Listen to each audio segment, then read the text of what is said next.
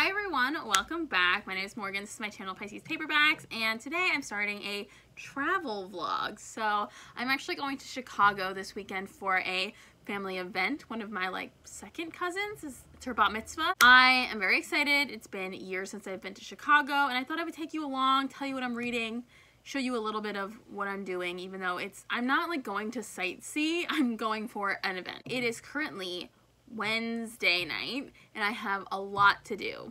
I need to go make copies of my key. I meant to months ago. I've lived here for months, but I need to make copies of my key. I'm gonna bring one to my best friend's house so that she can come check in on the pets on Sunday, but I actually have a pet sitter coming on Friday and Saturday, and I need to get a key for her as well to put in a lockbox. I have a lot to do, but let me tell you a little bit about the books I'm planning on reading. I actually don't have a plan. I don't have a plan. All I know is that I'm taking my Kindle and I have some audiobooks on hold. It's not a very long flight. It's like a 2-hour flight and we leave at 6 a.m. on Friday. So I'm anticipating sleeping on the plane. But I do have 2 audiobooks. I have Finlay Donovan is Killing It. I don't know who the author is. This book is a fun, cozy mystery thriller situation about an author who's overheard talking about her book in she writes mysteries and murder mysteries, and so she's overheard talking about her book in a coffee shop, I think, and someone overhears her and thinks that she is an assassin for hire, and she kind of gets into shenanigans.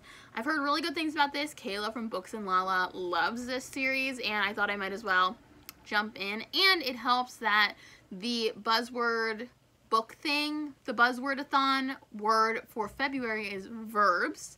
Killing is a verb, so that's cool. I also have the audiobook for Mr. Fox by Helen Oyeyemi.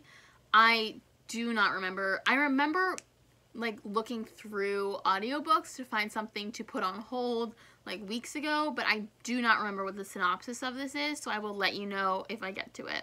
It's also Black History Month here in America, so I want to make sure that I'm reading a significant number of Black authors. And Helen Oyeyemi is British, so she's a Black British author, and that's very cool. But I want to make sure I'm reading Black American authors. I have the ebook for My Darling Duke by Stacy Reid. She is a Black author who writes historical romance. I really want to check her out. I tried to listen to the audiobook of this in January, and the narrator was awful. I couldn't listen to it. So I would love to read My Darling Duke by Stacy Reid, and then I would love to read The Taking of Jake Livingston by Ryan Douglas. Taking, another verb.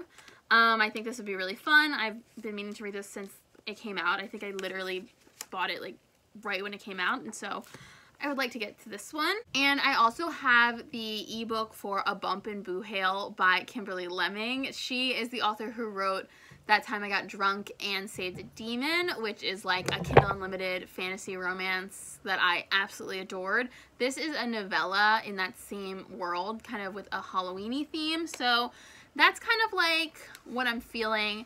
I don't like to make TBRs. I'm very bad at making plans and sticking to them in terms of reading. I am a mood reader through and through, so I'll just tell you what I'm doing as I go. This vlog will probably be from today to Sunday. And yeah, so let's go. Hello, I got my key copies made at one of those kiosks in a Rite Aid, and then I came to my friend's house to give her her copy, and I'm walking back to the subway now. I'm 15% into Finlay Donovan, and I don't know why I thought I would like this. Not that I'm disliking it, but I get secondhand embarrassment very easily. I experience the cringe factor extremely easily. It makes some things difficult for me to read or watch on TV, and not that anything has really happened yet, but it's just I just know it's going to be hijinks and shenanigans and ridiculousness that's going to stress me out. I don't mind the miscommunication trope, but I hate a misunderstanding mix-up trope. It's just ugh, it makes my skin crawl. It's one of the reasons I can't watch most modern rom-coms, because they're not very romantic. They're just shenanigans, and I'm the whole time. So I'm listening to it and nothing has happened yet, really. but I'm so stressed because I know it's going to be, and I'm like, kill me now. Actually kill me now. So wish me luck. Good morning. I've not taken any clips since Wednesday. I also haven't read anything since Wednesday, so that's fine. But it's 3:30 a.m. I'm finishing packing. I have my whole table set up with everything for Marcy and Elsa so that the dog sitter knows where everything is. And I'm just like, I also have like a list of everything I need to make sure I don't forget anything. I have a coffee that I got at Wawa last night in the fridge. I'm waiting to go, and my Lyft gets here at 4 to pick me up. So I'm dressed. I'm forcing myself to eat a little something. It's 3:45. Coffee. I just downloaded a few things on Netflix to watch perhaps this weekend, like on the plane there back. The Netflix password sharing thing is so stupid. Like, I just won't use Netflix then, especially since I mostly use probably Disney Plus and HBO. I don't know.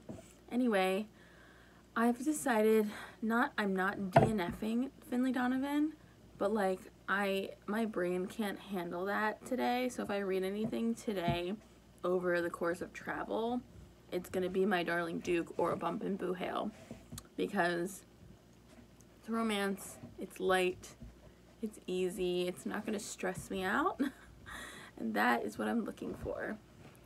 I downloaded the last 2 episodes of The Big Flower Fight. I'm rewatching that, and also the first Lord of the Rings movie, which I've never watched, which I think is plenty of stuff. I don't know if I'll watch the Lord of the Rings, but I feel like a lot of the movies that I habitually rewatch have been taken off of Netflix, like Charlie and the Chocolate Factory, Legally Blonde. I don't think How the Grinch Stole Christmas was never on there. That's on HBO or Amazon. I don't remember which one. But like a lot of the movies that I rewatch a lot are like not on Netflix anymore. So it's kind of annoying to scroll through, and it says watch again, and I scroll through and it's all movies that I like. I didn't even finish the first time. So, and I love the movie Trolls. There's only so many times you can watch that, you know?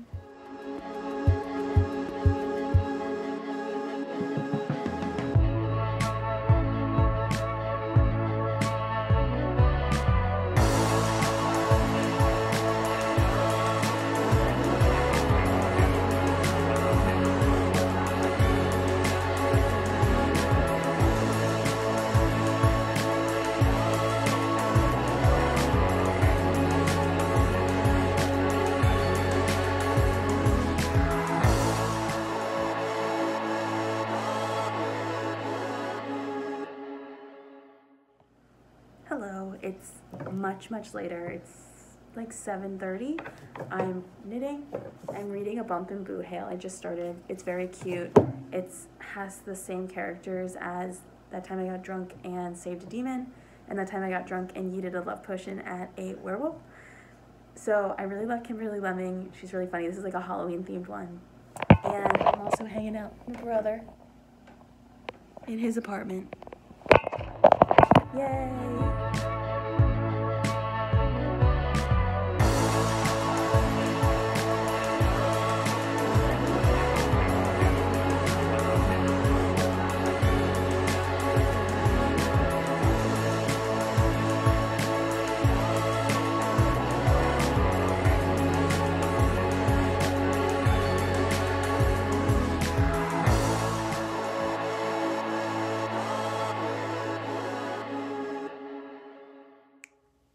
Hi everyone, I'm back in Philadelphia. I'm back home. I got home a couple hours ago and I wanted to give you an update because I really haven't had a chance to talk to you since Friday night. So Saturday was very, not busy, like hustling from place to place, but very full. I stayed at my brother's house, like I told you, I think in the last clip, and I woke up pretty early. I was sleeping on his couch and it was in his like living room, and the window in there faces east, so like the sunrise shines straight in there, and it was so lovely. I woke up like at 6 a.m. both nights I slept there, and I was very well rested, and I woke up naturally, so easy. My apartment, the windows face north and west, so it's literally pitch black in here until like 8 a.m. We went to a cousin's bat mitzvah at 11, and then the party.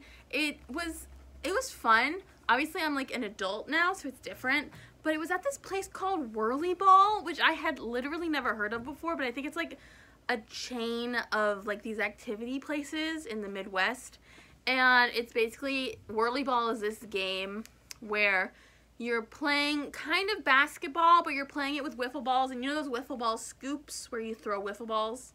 But you're also like driving a bumper car. So it's bumper car, wiffle ball, basketball is Whirly Ball. And I did not get to play. They had pre-selected the teams from the children, but that was fine because there was an open bar. And I danced the afternoon away. We didn't get back to my brother's apartment until like 6:30. And we were so tired, we ordered dinner and like passed out at like 9. And then I woke up really early this morning. It's Sunday afternoon right now. I woke up at like 5:30, and I just like read for 2 hours, and it was delightful. And then we took a plane at like 11. Super duper easy. But I should talk to you about what I read. So the last time we spoke, I had just started A Bump in Boohail by Kimberly Lemming. And I regret to say that I didn't really like it. The writing itself, there's nothing wrong with the writing. The sense of humor was funny. Like, that part of it was nothing. It's just that the plot of this one was just not one that I enjoyed. It was basically, they're getting ready for the Halloween festival. I think I said this already. And Fallon. So it's about Cinnamon and Fallon. Cinnamon's the human. Fallon's like the dragon demon shifter. And I guess Fallon had been kind of a little distant lately. He's been digging a hole in like the back corner of Cinnamon's farm, and the plot is basically like her walking through this cavern that he's dug, and it's kind of like a haunted house, and she thinks that he is playing a prank on her by like making this haunted house, and then you find out like other things that are happening at the end. I just didn't like it because if somebody had done that to me and like tried to scare me like that, I would have been in tears. Like, she was very scared, but holding it together. I would have been pissing my pants so far before she got to that point. She didn't actually piss her pants, but it's just like, I don't think that's funny. I don't think scaring people like that is funny. So the fact that like that is the whole thing, and then at the end she gets like revenge, which she and her husband like do the deed. Then he explains that he wasn't the one who was scaring her, and then they together get revenge on the people who were actually trying to scare her. But even then, like, I don't like really intense, scary pranks like that. I just don't enjoy them as a concept at all. So, unfortunately, like, the writing was nice, the characters are characters I love, but in concept and enjoyment, like reading experience, it was not enjoyable for me. But Saturday night, I was on Twitter, and I saw someone tweet about this book they had just self-published on Kindle Unlimited. Let me get my other phone. I don't remember the author's name. So the book is Sweet Vengeance by Viano, Oniomoh, and I saw her tweet about it. And what she tweeted was, "Surprise release, Sweet Vengeance is finally here. Joy summons a demon to help her get away with murder, and then she fucks the demon. That's it. That's the plot." And I loved this. I finished it this morning, and then when I was on the plane, I could have started My Darling Duke by Stacy, Reid, which I had talked about earlier, and instead I decided to just start this book again. So like I said in the tweet, it is about a woman named Joy summoning a demon to help her kill her rapist. So I just want to give a real content warning for rape, sexual assault. It is something that has heavily impacted Joy as the main character. She is seeking revenge by murdering her rapist, and she is also, you know, they talk about like nightmares and how it's affected her life and the way she like connects with people. And she does, it's not like she doesn't back out. She doesn't like, she kills him. Like, you see her brutally murder this man, and it is very much a good for her moment. So like, if you're not into that, I wouldn't recommend this. But that's about half the book, maybe less.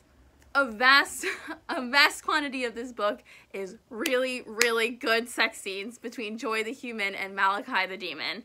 some of the best smut I have read in a very long time. It was, and they fall in love, and you're like, yes, you do love each other. And I just loved it. Joy is so confident, sure of her decisions, and she is commanding, and she knows what she wants from Malachi, and Malachi is a demon who had spent the beginning of his life trapped in hell, kind of being tortured by this particular sect of priests.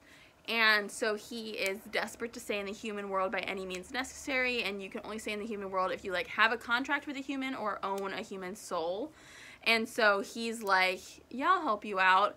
And so they work together to first stalk the rapist so that he thinks he's going crazy by having visions of Joy haunting him, and then brutally murdering him, and then he makes it look like an accident. And they work together and they fall in love, and it is so fucking good.